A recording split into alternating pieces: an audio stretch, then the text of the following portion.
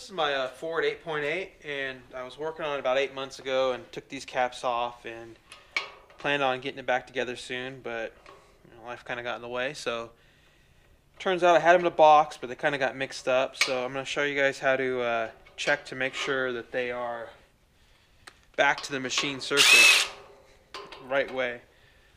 So you can see there's arrows, so there's only two ways to go. Those go out towards the brakes. These bearing caps. So I'll first show you the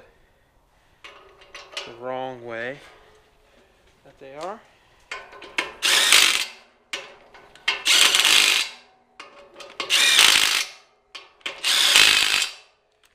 These torque down between 90 and 100 foot-pounds.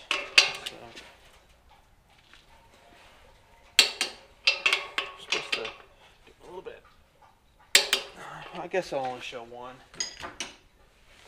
What you need is a dial caliper like this. And what you do is you would set it like that. So it's if you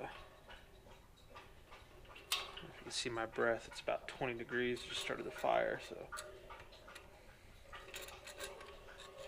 and if you come around here,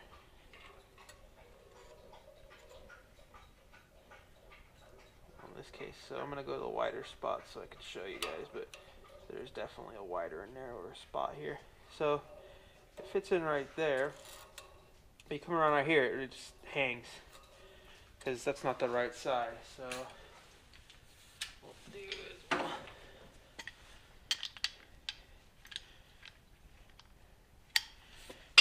take it back off. I'll put them on the right one and show you how that works.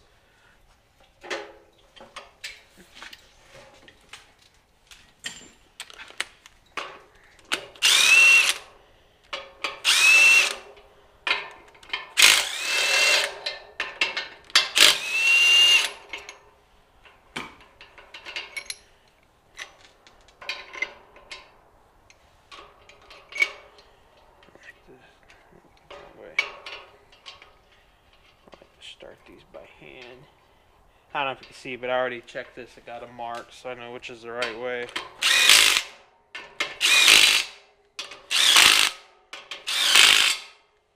Just did one again, so I gotta take them back apart.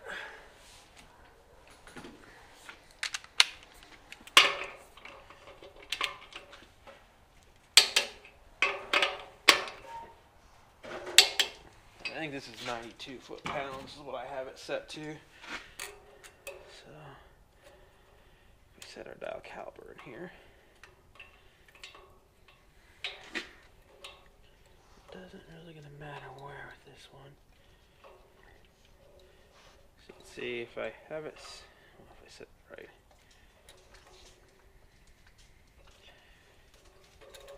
You come through here and you can see that it goes all the way, whereas before it was kind of hanging up right here and being, well, real loose right here and hanging right here. So that's how you tell.